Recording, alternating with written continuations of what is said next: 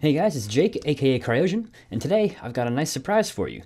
If you've ever wanted to make some sick bass lines or some really nice pretty melodies, but maybe you don't want to use the same plugin that everybody else is using, or you can't afford those new greatest plugins that come out all the time, check this one out. I have a free plugin that makes amazing bass sounds, amazing any sound that you could possibly want, and like I said, it's free. So if you go on any forum today and look for the best plugin out there, the best VST, whatever you want to call it, chances are you're going to see Serum named, maybe Massive, but you won't necessarily hear about a company called TAL. They have some phenomenal free plugins. One of their plugins that I absolutely love is called the U-No-62. I was blown away the first time I opened this thing up. Let's take a look at it here. It's super simple. There's like 6 things you can do to it, but it sounds amazing. This is the initialized patch. I haven't touched anything to it. All I did was add it to the sound, and check this out.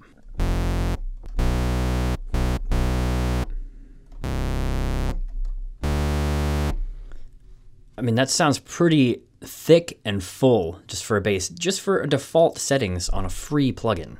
I don't know how you could beat that. Let's check out some of the higher notes here. Pretty standard saw wave. So now let's get into some of the settings here and make this stuff sound really cool.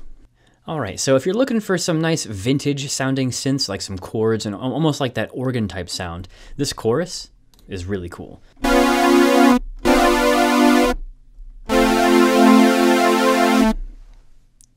mean, come on.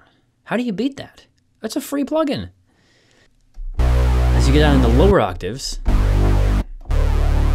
this is where this thing shines. This is sending chills down my spine right now. This chorus with this bass,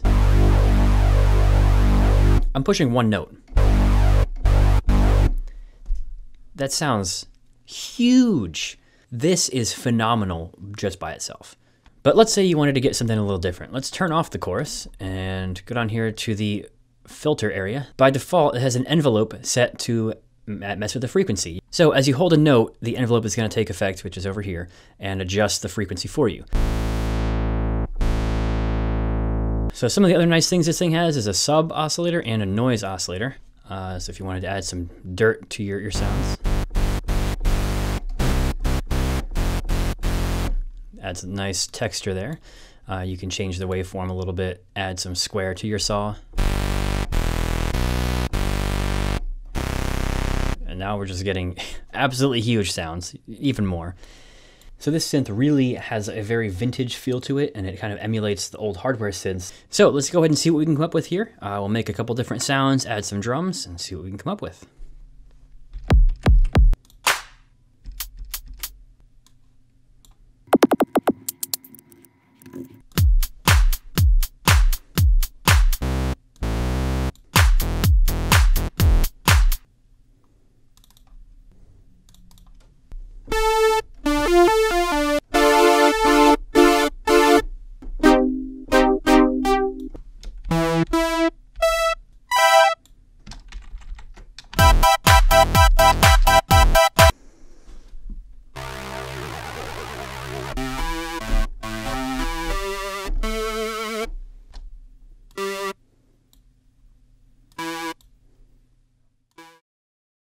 All right, so I decided to use 3 channels of this, one to make a bass line, one to make some chords, and one to make a nice melody slash lead, whatever.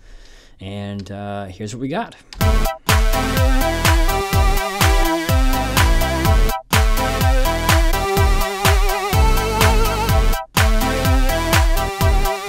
Pretty funky, you know? Got a really nice groove to it. So let's take a look at what I got here. Here's my drums. I just have some kick, clap, and hi-hats. And then for the bass line, I have this thing going on. Let's take a look.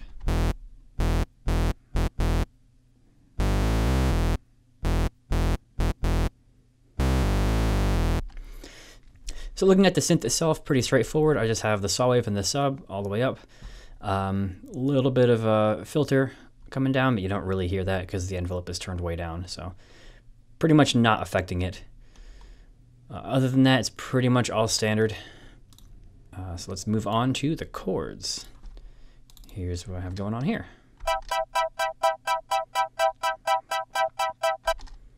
That's it. Super simple, but it sounds good. So if we check that out, again, I've added both choruses here because it sounds so freaking good. Then over here, I've, again, saw wave in the sub. I left those alone. But what I've done this time is change the filter. And so the envelope is all the way up. The frequency is down here, so it's going to drop it very quickly because of the decay. So you can hear the cutoff just dropping really quickly. So that's pretty cool. And in the end, that's what we got. And lastly, we have the lead / melody. It looks a little bit chaotic. That's because I've got the pattern doubled up, 2 different octaves. It makes it sound a lot better, a lot more full. So here's what this one sounds like.